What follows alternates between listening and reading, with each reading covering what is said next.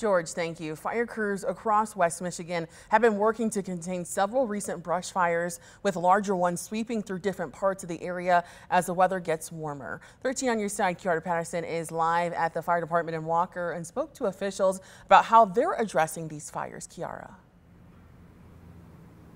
Lauren, fire departments across West Michigan have been on high alert today as they're responding to fires today and over the weekend. We were in Mecosta County yesterday covering a grass fire near Morley.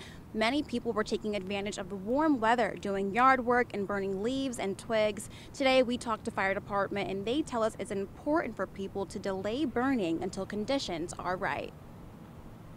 If you're in an area that has a lot of dead vegetation, especially if there's any sort of breeze at all, and then maybe it's farther out where you don't have a hose or a water source to help extinguish it if it gets away, just delay your burning until the day that there is no breeze, or delay your burning enough that the vegetation around it starts to green up.